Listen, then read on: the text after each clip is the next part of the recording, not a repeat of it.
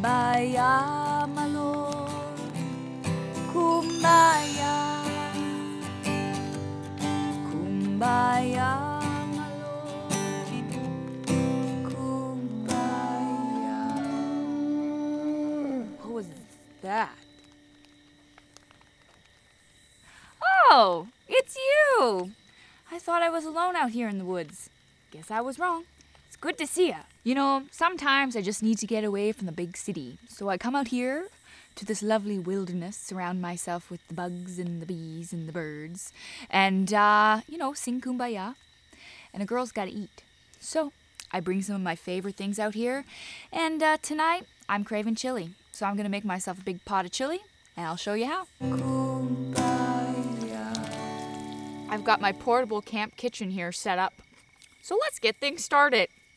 I've got a big onion here. Now, this onion is gonna make me cry, so I'm not really gonna chop it. We've also got some peppers, and you see, you just gotta chop them up so they're small.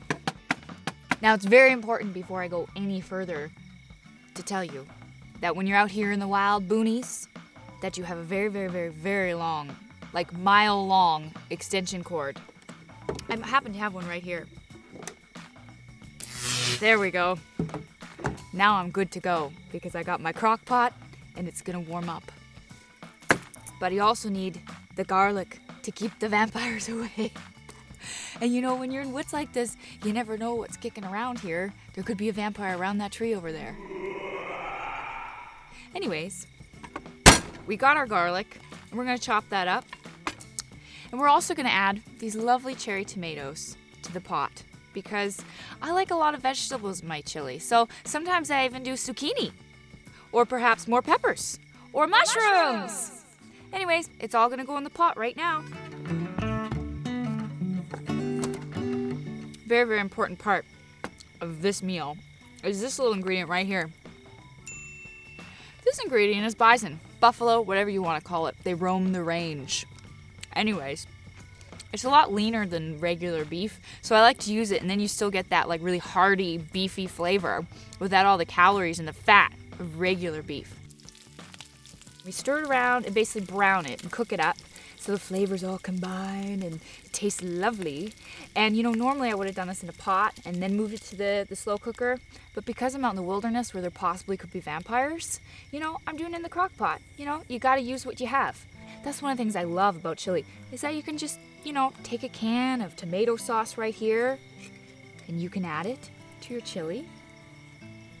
We're opening the can of tomatoes, preferably diced. We're gonna add these to the pot. So we've got two kinds of beans here. We've got black beans and kidney beans. And you know what? The important thing about beans that come in a can, you've got to drain them and rinse them off. Because if you don't, they have that scummy, weirdy goo stuff on them.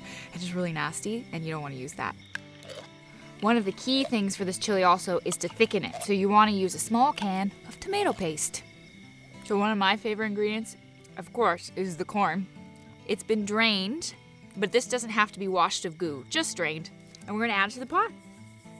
A wise man once told me that chili powder ain't no joke. And I agree, because chili just isn't chili without chili powder. So, here we do it. About a tablespoon in you go, maybe a little bit extra. Salt. You can never have too much salt. They always say on the Food Network, make sure you salt the water. Well, this might not be water, but this is chili, and it's dang good chili. So put some salt in, and pepper. All right, guys, the key to a great bowl of campfire chili is a whole lot of waiting and a little bit of love. So I'm gonna let this simmer on low for a couple hours. You can let it sit overnight if you want it to. And I'll see you back in a bit for a great big bowl of chili. I can't wait, I'm so hungry. All right, here's the moment of truth. It's been simmering long enough, it should taste good. And my favorite thing to finish off chili is sour cream. I've also got some cheese and some lovely, delightful chopped chives for some color.